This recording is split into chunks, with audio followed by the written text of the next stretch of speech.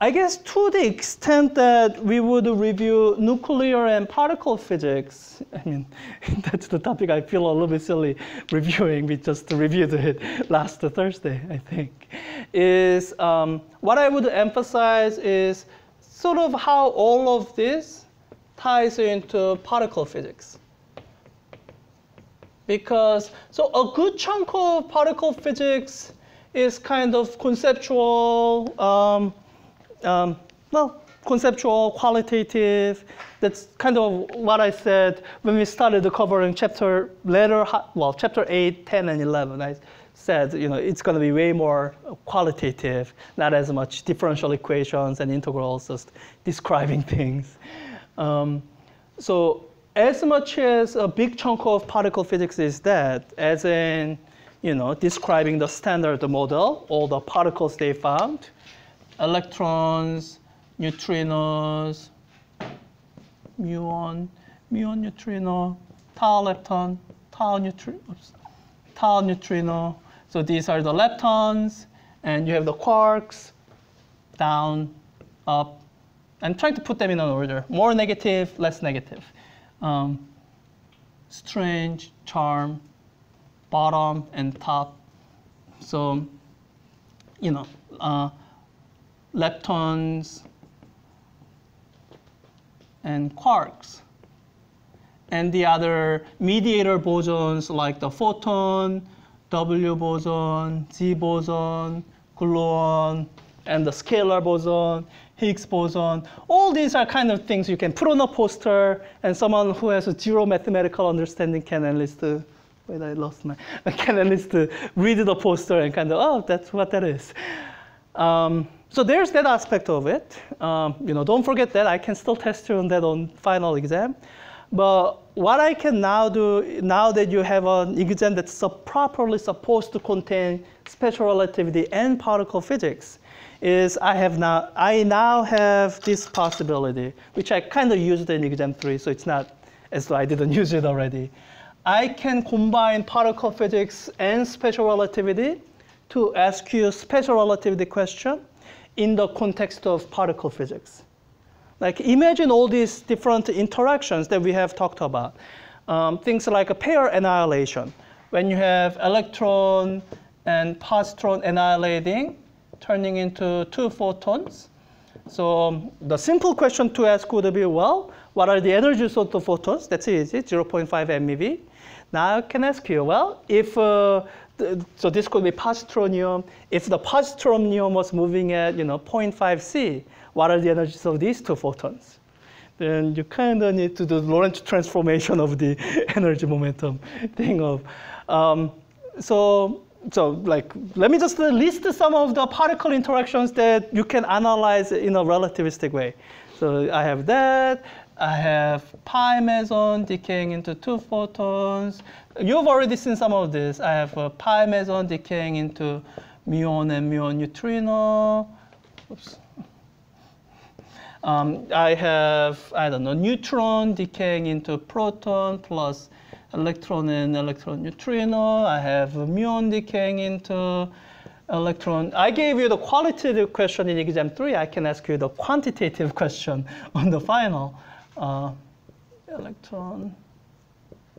I'm sure I'm forgetting something. Oh, and there's the Compton scattering.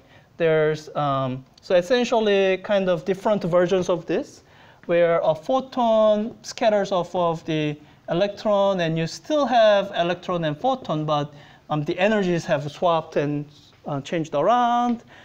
And even though we didn't cover particle accelerators, I can ask this particle accelerator question as a special relativity question. What happens in LHC? So they have proton-proton collision, which can be used to produce antiprotons. So proton, proton, the original ones are there, but out of their energy, you can produce proton and antiproton. Or you can have proton plus proton, and out of their energy produce, I don't know, W boson, W minus and W plus. And, oh, I guess the point is the possibilities are endless. So it's so I wouldn't ask you to memorize any of these reactions. What I would want you to know are the rules around them. So one key part of the rule is this. If you are given enough of the dynamical quantities and you are asked the dynamics of the interaction or collision, using your knowledge of special relativity, you should be able to analyze that. You should be able to do the relativistically correct calculation of all these things given enough information. And usually I would be asking you for special case, because once you have three-body decay, this is the key part of the beta decay, right?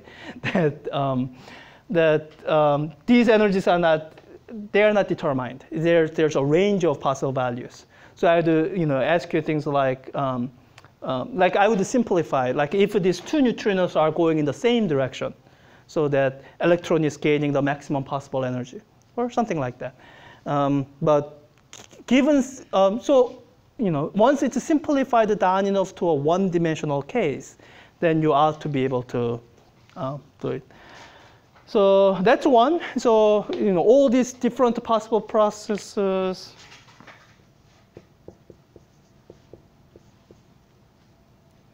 Let's see.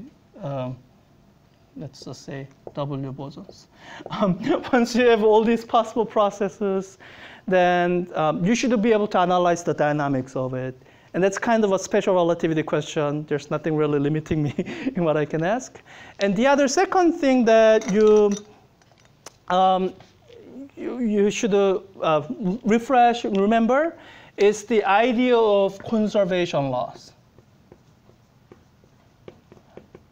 So there are traditionally conserved quantities, energy, momentum, charge. Actually, let's say energy and momentum, that's already covered by this.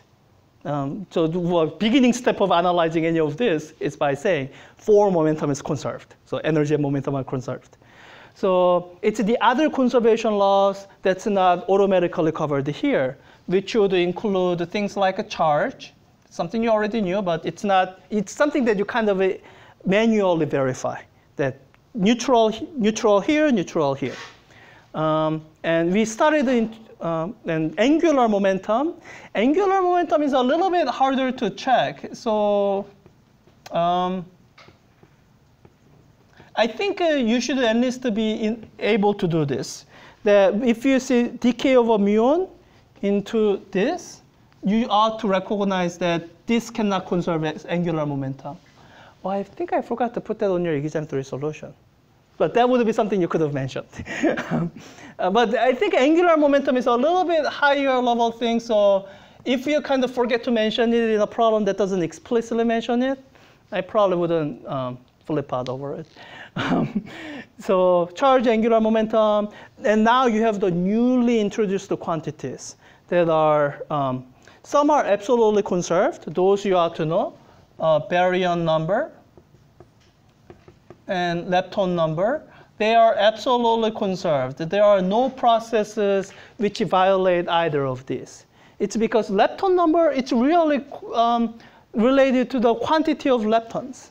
And the only known process can change one kind of lepton into another kind of lepton, but there's no known process that will destroy a lepton, except in an annihilation of a lepton and antilepton, which still conserves lepton number. And baryon number, what it really is a 1/3 of quark number, right? Every baryon has 3 of these quarks and no antiquarks, or no net antiquarks. So baryon number is really 1/3 of the quark number. So quark number is also conserved. So the reason mesons don't have conserved quantities because it's quark antiquark. So they have net quark number of 0 anyway. And then there's the last quote-unquote conserved quantity that we covered that you should be familiar with. And I don't know how much I would test you on the final exam, but you should know, is the idea of conservation of quark and lepton flavor, as in what type. So like conservation within these generations. When you have an electron number, you retain the electron number when that turns into neutrino. when you have like up or downness, or the thing that your textbook mentions specifically, and that's some terminology that you should specifically know, is the idea of strangeness, which is tied to the number of strange quarks. Actually, strange quark has strangeness of -1. Just call it accidental history. You don't have to memorize that little factoid. But the idea that the kind of number of strange quark is conserved is something you should know. In that fact, plus that it's only approximately conserved. That this is only approximately conserved. Which means, so it can change. It just takes a little more time to make that change. And I think we kind of touched on this towards the last of the class. I don't know if I would hold you to this. Did I hold you to this? I kind of do already. I kind of did on exam 3, but not explicitly. What it means by approximately conserved is you have 3 different fundamental interactions that standard model deals with. So things that are approximately conserved, they are really absolutely conserved, as in there's no process that violates them. So absolutely conserved under ENM, electromagnetism, and strong interaction. So electromagnetic forces and the strong interaction, so they don't violate they don't violate the quark and lepton flavor conservation. You can kind of see it in the elementary vertexes for those in the Feynman diagram. There's no elementary vertex that would change their flavor. There's nothing that would even change the down to up quark. So they are approximately conserved because they are absolutely conserved under electromagnetic and strong interaction, but they are not conserved. Or sometimes not at all, like just not at all, not conserved under, and sometimes, kind of approximately conserved under this too. But it comes down to they are not conserved under the weak interaction. So whenever you are looking at quantities that are only approximately conserved, really the reason they are not, not absolutely conserved is because there's this interaction called the weak interaction that doesn't conserve that particular quantity. But weak interaction is, as the name says, it's weak. So it takes longer to take. So usually text will kind of give you a hint. For example, like this kind of collision process. These collision processes, they more or less have to happen by electromagnetic or strong interaction.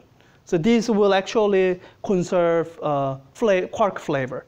So in these collision interactions, like no net strange quark can be produced because it takes way too long to happen. But once you have something that's produced, like once you have K meson, then this K meson can decay into, I guess it would decay into muon. It can decay into muon and muon neutrino, violating conservation of strangeness. Because this would happen by weak decay, but the process that produces K meson, it has to produce them in pairs of K minus and K plus to preserve the net strangeness. But so this is not information that I expect you to have memorized. But if you are being told this in a problem statement, I don't want you to be surprised, because it's kind of covered in the background material of approximate conservation. Yeah. And there's obviously more particle physics, more nuclear physics. But once again, I feel silly covering it because we just did it last week. You haven't forgotten any since last week, right? So anything that's covered in exam 3, it's still fair game. I'm just highlighting here kind of new things that I can put additionally more into your final exam by the fact that special relativity is a proper part of your final exam instead of just slipped under the door as was the case in your exam 3. Yeah, questions, comments? I think that's more or less it. I think I would rather reserve any time before I have to go to campus to be there by 4 for any questions. So if you have any questions, I'm happy to answer them. Yeah, once again, I haven't covered any of this, but you guys all remember radioactivity, 3 different types of radiation, all that stuff, right? Yeah, so that could also, once again, appear in the final exam. So if you have any questions, I'll stick around for as late as 3:45 to answer them. But otherwise, I think I'll just stop talking here.